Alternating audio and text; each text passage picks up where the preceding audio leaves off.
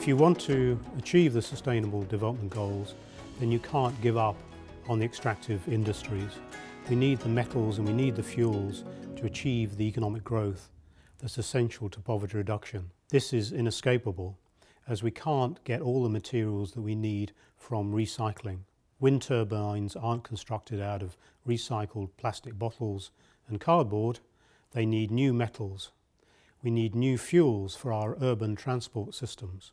So we need environmentally sound ways of extracting materials to support the economic growth that we need to achieve the Sustainable Development Goals. Many countries are still going to be dependent on old energy technologies using fossil fuels.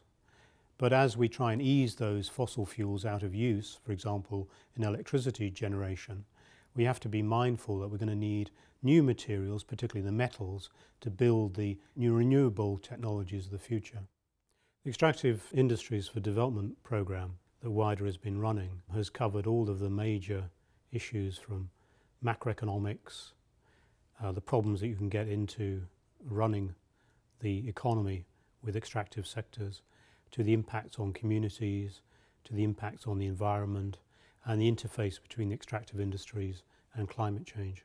The lesson for extractives is don't give up. Manage it in ways that are politically and environmentally sustainable.